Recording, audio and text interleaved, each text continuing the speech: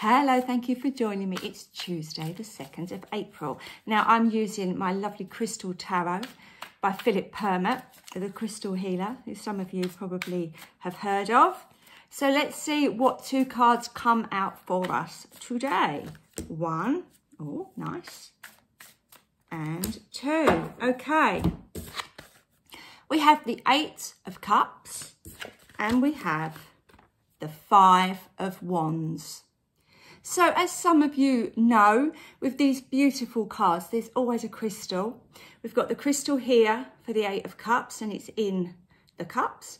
And we've got the crystal here with the Five of Wands, just at the bottom of the wands there. What I'm really drawn to with these two, it's like they're a yin and yang of each other. We've got predominantly the blue watery feel of the cups, but an orange crystal. And then in this fiery wands card, we've got the blue crystal. So I feel like they're going to be complementing each other beautifully. So I haven't got the best memory in the world. So I do use the book to remember what these crystals are. Okay, so Eight of Cups. We've got Fire Agate. And again, that's really interesting, isn't it? Because this is a water card, but the crystal is a fire card, a bit like our wands. Fire Agate, according to Philip's lovely book here, Fire Agate offers protection and emotional security as you advance. So, okay, that's very, very helpful. Let's see what the fire, I think it's Blue Lace Agate actually, because I've seen this one before. Yeah, Blue Lace Agate. Okay, I love this crystal. I use it on my crystal healing with clients for the throat chakra. It is a beautiful crystal. But for this particular card, it's helping calm your emotions and aid clear communication. Well, isn't that important when we're going through a Mercury retrograde? How many people have got themselves in an argument or a conversation and thought, how did I get here? So maybe carrying something for your throat chakra, a lovely crystal like Blue Lace Agate would be a really good thing to do over the next few weeks while we're going through retrograde. So what I feel with these, as I said, it's like the yin and the yang. We've got this Eight of Cups card, which I'm never surprised to see when we're going through an eclipse, because for me, this card is that kind of advancement that we get in an eclipse. I feel like it always comes out when we have an eclipse season in one format or another. And it is that idea that, yes, you've done well and you've got a lot around you, but there's something missing.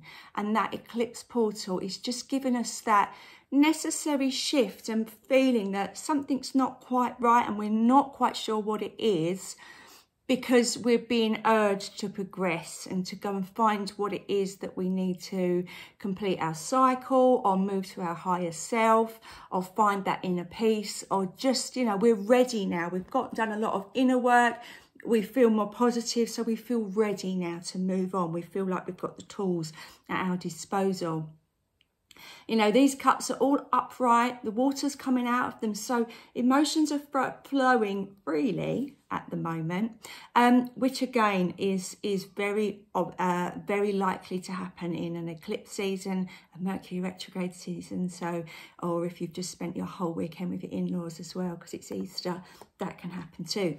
So, yeah, I really feel like this is just reminding us where we're at astrologically, reminding us that there can be more for us if we take the chance to go and find it. And of course, we've got the Five of Wands. Fives mean uncertainty and change. And yes, we said this yesterday. I used astrology reading card yesterday. So if you didn't see that, go back and have a look. But so we're in this portal at the moment. We're neither at the end of a cycle or at the start. We're in that middle, that transitional period where things are strange and we're not quite sure how to move forward. And that can be unsettling and it can be quite emotional.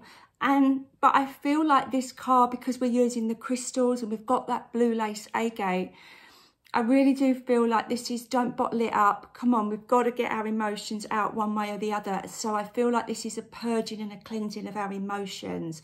I don't feel the Five of Wands in this case is about arguing or, you know, problems, which sometimes it can, you know, in other packs we have the lions fighting or the people fighting, don't we, all bashing each other with sticks.